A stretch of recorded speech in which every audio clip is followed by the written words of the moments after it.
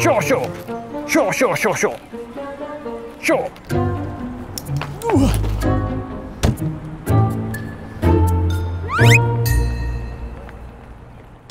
Forgetting to take your shoes off, sticking your chopsticks straight in your rice, or just falling asleep on the floor of Sensogai Shibuya.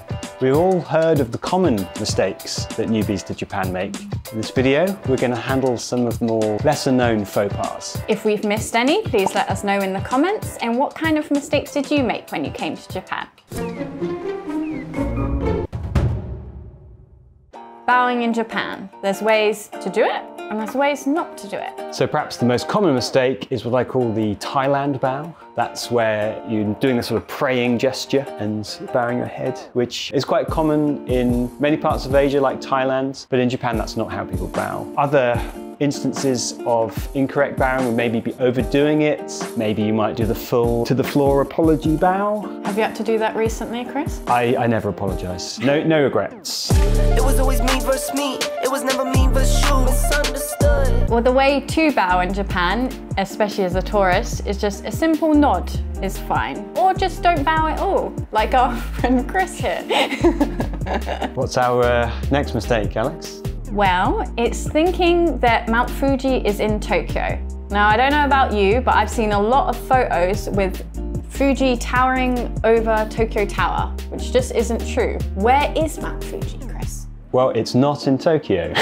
What? That's the first thing to know. It's about 2 hours on the train from Tokyo. To be fair, you can see Mount Fuji in the distance on a good day. You do get some nice photo opportunities, but it's in Yamanashi, and that's nowhere near Tokyo. Find out more about Fuji in all our other videos. We love Fuji here.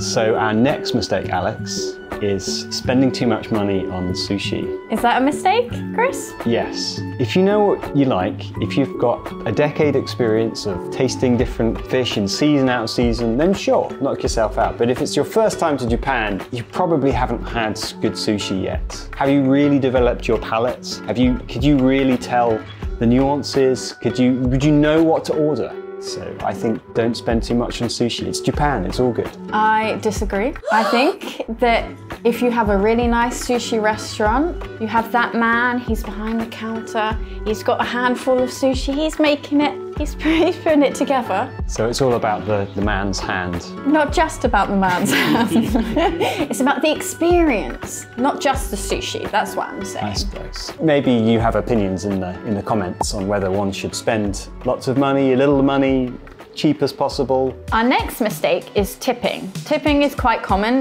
in America and other countries, but in Japan it's really not done at all. People will be running after you even if you leave 1 yen. I did that once actually. I didn't want like the 5 yen change and I just left it in the tray and walked off.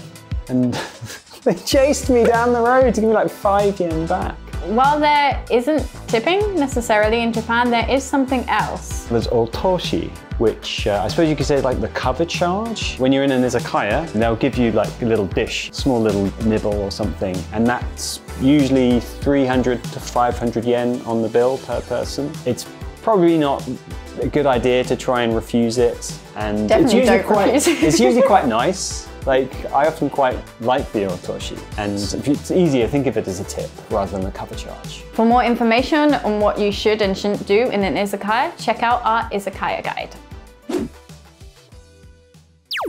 Sure. For traveling or work in Japan, Mobal is the go-to SIM card. Sure. Whether you're a tourist wanting unlimited data, or you need a real Japanese phone number, Mobal has you covered, no matter what device you're using.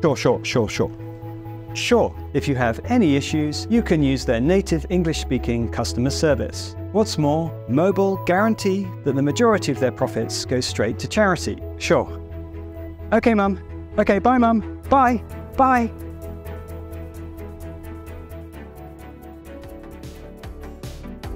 So another mistake people make coming to Tokyo is trying to drag all of their luggage around the city, or in particular trying to get on rush hour trains. That's a big no-no. Carriages stuffed full of people, it's just not going to work trying to bring your luggage on a rush hour train. So what should people be doing instead, Alex? Well, Tokyo is very, very good for having luggage storage facilities and sending luggage, service desk, lockers. It's very unique in that you can keep your luggage in some places for up to 30 days. We've even got a video about it. Yeah, I think I recognize you from that. I might well be in our luggage storage videos, so check out the link for more information. One potentially costly mistake that people make is not getting good value out of the JR pass. Now with the price increase, you actually have to travel a long way before it will actually save you money. So if you're thinking of just going Tokyo, Kyoto and back, you don't buy the JR pass, you'll just buy tickets. Another mistake people make is the day they start using it, they're just traveling in Tokyo. It won't save you any money, really. You save money when you get on the Shinkansen and you go a long way. So you arrive in Japan, go from Narita to Tokyo, just use normal tickets. Then the day that you go off to Hiroshima or wherever, that's when you start the JR pass. Another mistake people make coming to Japan is joining an already long queue. In Japan, queuing is like a national sport. People love the safety in numbers of being in the queue. And it's not always because the place is good, it's just because it's a queue. So sure, maybe you want to queue for the best karaoke place in all of Tokyo, but you could also go to the place with no queue at all for the second best karaoke in all of Tokyo, and it will still be really, really good. That brings us on to the next mistake, which is things that you kind of should be queuing for, top things to see in Tokyo.